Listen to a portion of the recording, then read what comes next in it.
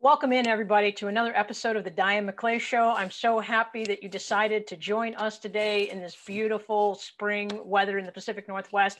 My guest today is Adrienne Kraig, who's a CHC health transformation coach for women and the founder of Life Canyon Limited. She's here to help women lose weight and feel great by shifting their mindset from judgment, deprivation, and resentment to courage, curiosity, and confidence. Adrienne and I just had a show. This is the second part of Nature Nurtures the Soul. If you haven't had a chance to tune into that, you can catch it in both of our archives on Transformation Talk Radio and on our YouTube channels. But in the meantime, we'll catch you up with what we talked about an hour ago, and we'll extend the conversation a little bit more about how to lose weight and feel great and use nature on your side. Adrienne, welcome in. Thank you, Diane. Great to be back with you for the second part. I know, right? It's awesome to be able to have these back-to-back shows on Transformation Talk Radio and the Cornelia Stephanie Media Group so that we can actually get into these conversations a little bit deeper. On our last show, we talked a little bit about why nature is important to you and to me, what we get out of it personally, and how we apply that to our lives. Let's start off by, I'm really intrigued with how you picked Life Canyon Coaching as your name. And I know you have a 6-step process that's a little different than other weight loss coaches. Do you want to speak to that a little bit and bring us in, tell us a little bit about yourself? Sure. So part of the reason I came up with the name Life Canyon is I love the views of canyons. I like Grand Canyon, canyons in Yellowstone. I love the energy around it. I love what it symbolizes. And canyons to me symbolize years and decades of the earth being carved out and worn away, and just these visual changes to the natural landscape. And there are scars on them as a part of that journey. And I think that's very resonant of our life journey. Everyone has scars from their life journey that they've accumulated along the way. We all change, shift, grow, become more beautiful as we age with the experiences we learn. So that was the symbolism that really drew me to it. And I have a 6-step process that I work on with my clients, and it's based on courage, which is very aligned with where you're coming from and your choice in courage. Right. One of the words on the wall behind me is one of my favorites. It's about accountability. It's about non-judgment. And that's using curiosity instead of judgment, because for most women, we come at weight loss or health goals with a mindset of judgment, often self-abuse even. So we want to take that and shift that into a lens of curiosity. It's about owning your power. It's about saying yes to you, and it's about doing it now. Wow. And that sounds amazing. I've had friends and relatives who've actually struggled with weight over their lifetime. And I can see, as you described that in your story about carrying scars and having judgment and not having curiosity, I can see how that may have applied to their stories, where they feel like they may have to lose weight for someone else, or they're not doing it the right way, or that they feel judged by other people for not having met their goals. what's one of the things that, you and I connected over the nature piece, and I know you shared a trip with me where you went out west, you live in Ohio, you went to some of the national parks. Speak a little bit about, and I think Jacob will roll those photos, but speak a little bit about what did you personally experience in those natural environments with the animals you saw? And what did you take away that applies to your own physical fitness and your own personal goal of losing weight? Sure. So back in 2013, we took a family trip out west and visited Grand Tetons, Yellowstone, and Mount Rushmore, along with some other areas. And in some of the photos I sent you, part of what drew me to nature is, and taking a trip out west that was way outside of where I came from, is I wanted to experience, a new environment. I was going through a very difficult time at work. I was going through a lot of emotional stress and strain. And that 2 weeks really restored my sanity. And nature to me is very healing. We talked in the last episode about, perspective. You've mentioned contrast, that being in nature can give you some contrast. And it also opens us up to our intuition and our creativity. And it's very healing. And even in my weight loss journey, so for those who don't know my story, after I turned 40, I gained 35 pounds in 4 years. And most of that was brought on by just midlife changes to my body, accompanied by a heavy level of stress and anxiety in my life. And that trip for me was a way to kind of get out of my zone, get off the couch, and go do something amazing, see a part of the country I'd always wanted to see. And we did get to see amazing animals. Some of the photos I share are buffalo, which are common out in that area. I got to see a mother moose with her calf. Unfortunately, it was from very far away, so I couldn't get you a photo of that. There's a cute photo of a beaver building its little dam. And I also sent you some photos of the diversity and variety of natural landscapes. So, in Yellowstone, you have the hot springs, which, if you touch it, it will severely injure you. You will lose a limb. I mean, we saw a little critter exoskeleton that had accidentally made its way into a hot spring.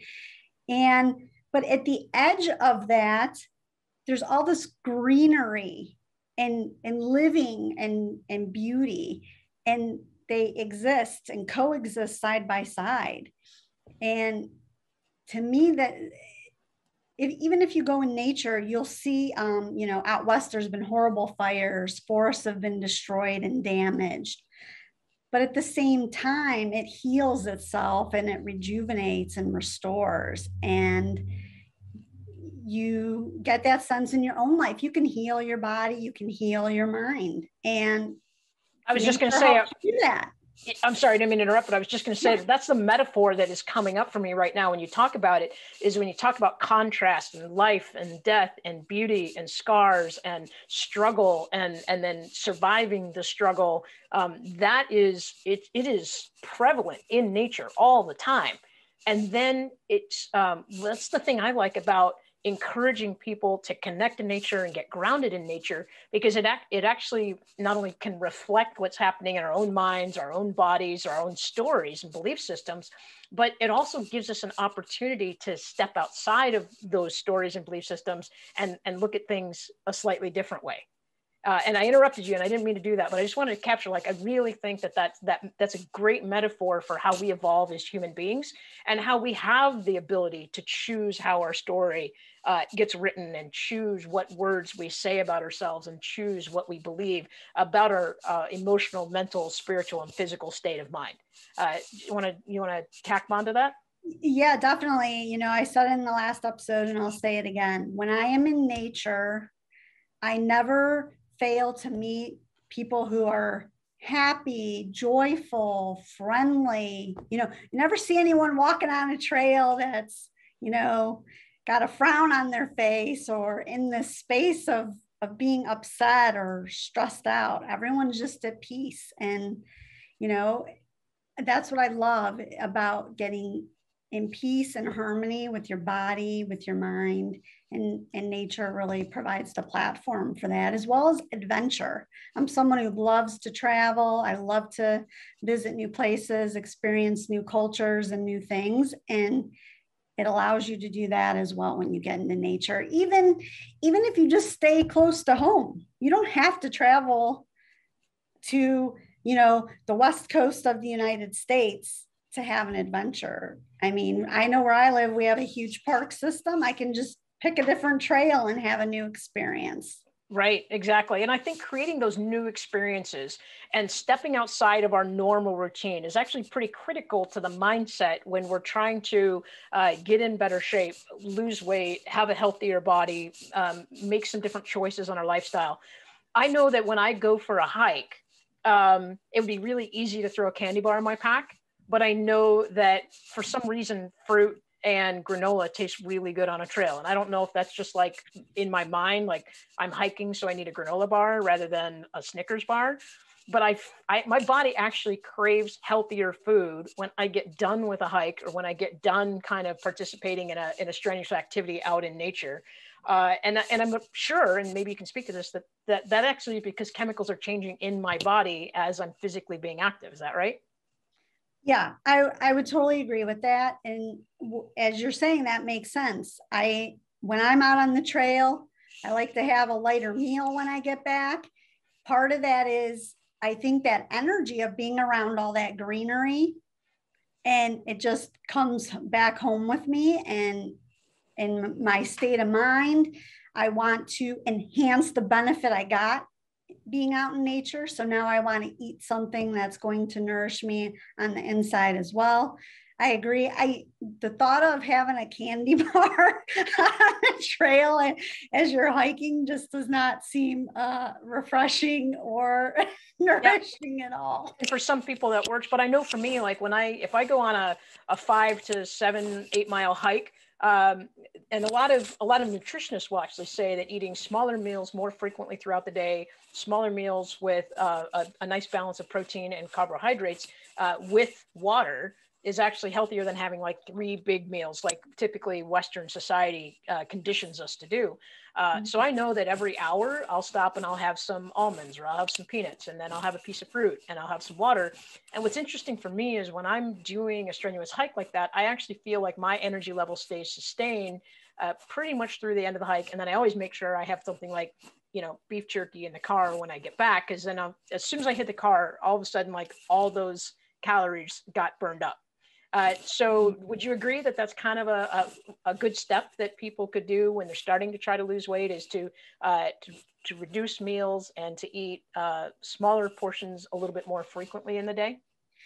Yeah, I do. That works for me. I do think everyone's different. I don't like to prescribe certain, you know, mass or common prescriptions for people, because I feel that everyone's body works differently, but I also believe everyone's body gives them signals.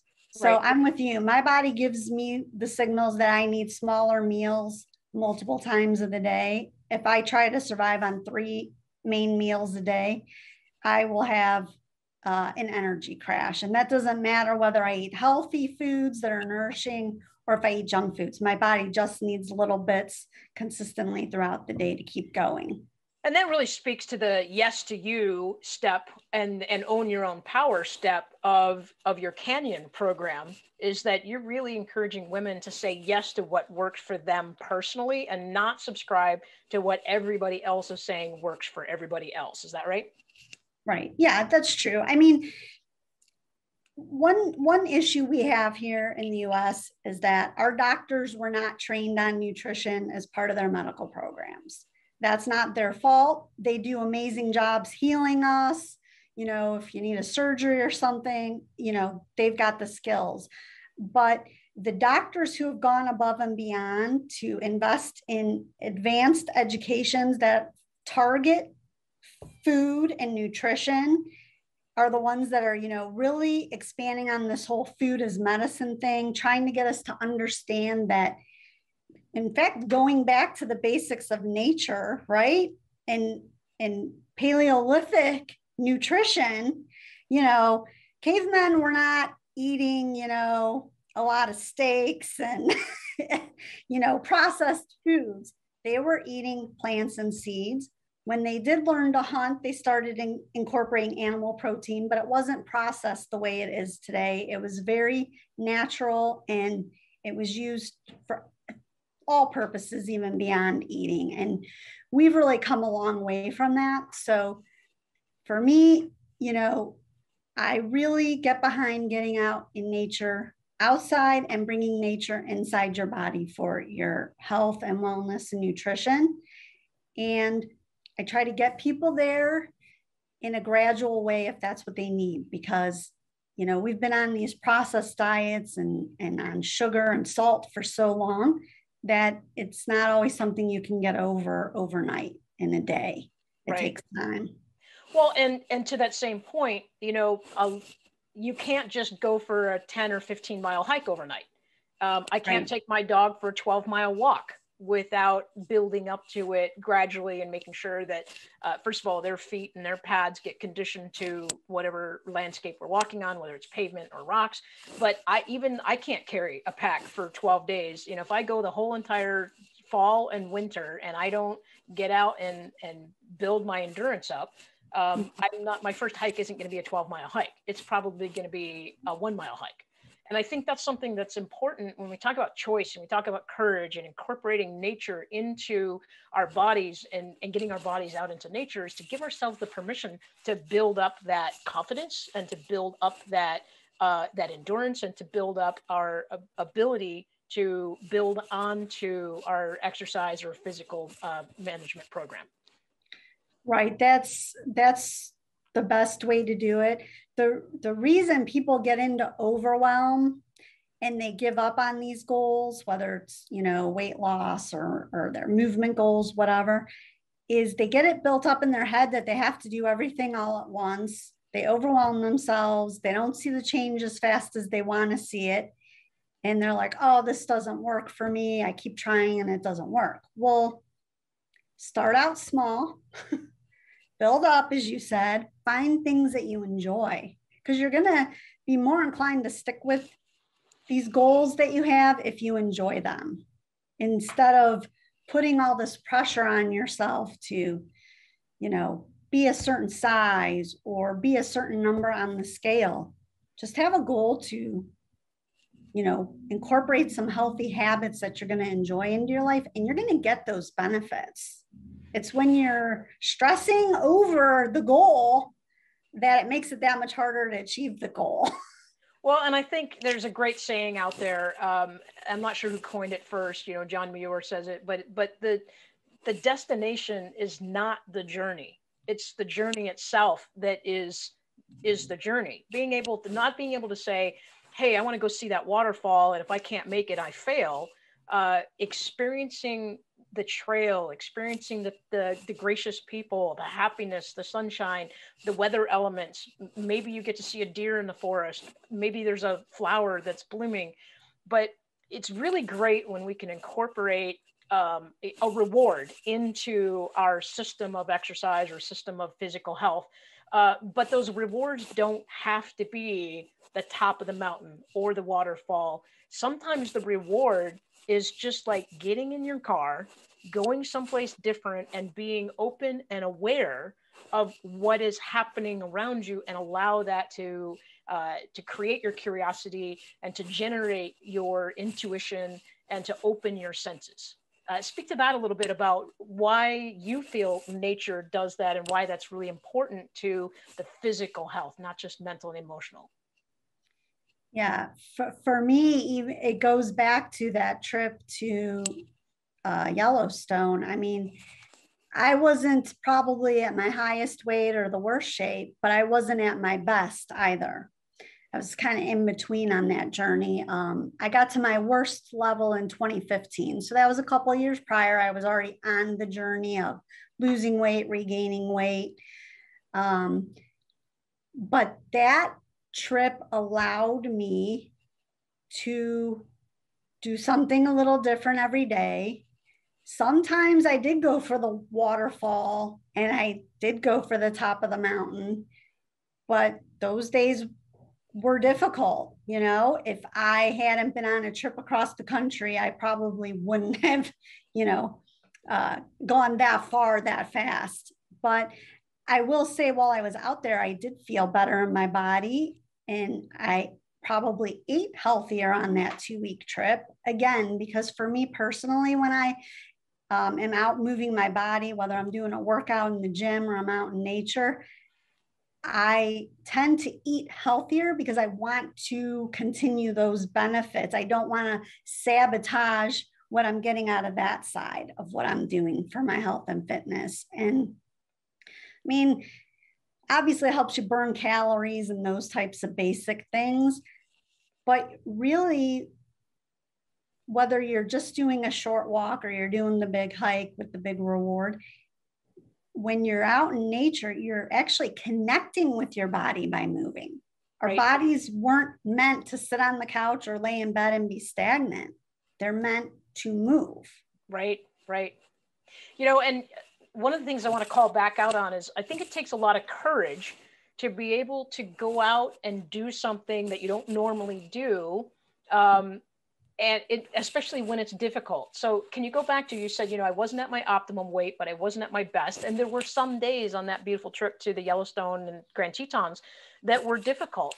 Can you speak to one or two or maybe three things that when you realized it was difficult, what got you through it? What did you tap into or call upon or bring into that difficulty that allowed you to persevere and be resilient and really accomplish your goal? Mm-hmm. I mean, I guess for me personally, the reward was part of it. I wanted to see the top of the waterfall. I wanted to get to the top of the canyon and be able to look over that expanse of nature. It was a family trip. Our daughter was 8 years old on that trip. And so part of the courage was being able to experience the full journey with her and share the full journey with her and not have to stop short and not be able to finish that journey with her and her dad at the time. And so that was part of my courage. And also, you know, that was a trip I wanted to take for a very long time. And we put a lot of time and investment into planning that trip. And so I wanted to enjoy that experience to the utmost for myself because I had dreamed about it for so long. You know, I've heard you say in that explanation, I've heard you say something 3 times. And when I hear something 3 times, it means that there's a powerful message there. The word you used was, I wanted to. I didn't hear you say, I had to. Many times people are trying to lose weight and they say, I have to lose 10 pounds. I have to lose weight. I have to get in shape. And I think that it's really important. You know, David George Brooks is one of our other podcasters, and he's that gratitude guy. And he talks about having one mouth and 2 ears. I think it's really critical when we say words out loud that we have to remind ourselves that our own brain hears them.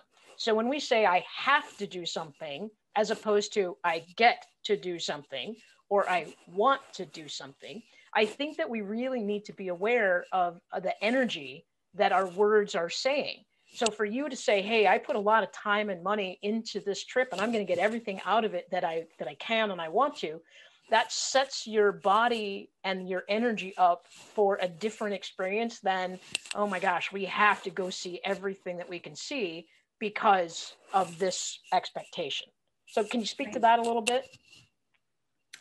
Yeah. So you're right in that wanting to do it makes a huge difference, you know, and it goes to what you're talking about with gratitude also. As I mentioned, allow me to get outside myself, experience something bigger than myself. I was going through a very difficult time. I was working in a corporate environment at that time. And I've told you this in our conversations. When I went on that trip, I thought to myself, wow, why didn't I become a park ranger? Like, I could I could be out here doing this every day of my life, just hanging out with animals, nature, looking at flowers and trees and plants. Like, that would never get boring to me. So, and so I could just be in a state of gratitude on that whole trip. And it was because I was getting to do something I wanted to do, not focusing on something I thought I had to do, which was, let's face it, as a parent, as a responsible adult, that's our daily life, is what do I need to do? What should I be doing? Right. And, so I put this quote on your show, and I think it's critical. John Burroughs was one of the original naturalists. He was more of a literary naturalist rather than like a park ranger or a steward of the land like John Muir or Gifford Pinchot. But his quote is, "I go to nature to be soothed and healed and to have my senses put back in order." And I think, in the last couple of minutes of our show, I think that it's important to remind folks that any kind of change requires awareness. And the first thing after awareness is we have to be able to create some options or create some perspective. And so I think nature does that, just be able to shift where we're at and how we see things and how we take things in. So we've got a minute left. What is the one takeaway that you want our audience to have, and how can people find you? And then we'll wrap it up, and we'll make sure we dive in at another time. Well, my key takeaway is nature heals you both inside and outside. Awesome. And if my journey resonates with you and you want to get in touch, you can reach me at lifecanyon.com. You can also find me on Facebook and Instagram. And you can schedule a free discovery session with me. I also have a free ebook that I offer on how to rejuvenate your mind, body, and spirit. And your show, remind us, your show is the second and fourth Friday of every month at noon to 12:30. And you have a live audience at the end of your show. Is that right? That's correct. Okay. And then my show is 1:30 on the second, fourth Friday of every month on Transformation Talk Radio with the Cornelia Stephanie Media Group. I hate to rush us out, but we've got other shows we've got to prep for. I'm Diane McClay with the Diane McClay Show. And as always, I'm going to leave you with empower your life and engage your choice. Thank you for listening to the Diane McClay Show, where you are empowered to enact change in your life through choice. You know that little voice in your head that's been telling you to pursue that passion project? Or maybe it's been screaming for you to go outside and explore the great outdoors. That voice is you, and you deserve to be heard. Listen, make a choice, make a change, and watch yourself grow. For more information about Diane or to work with her personally, visit dianemcclay.com.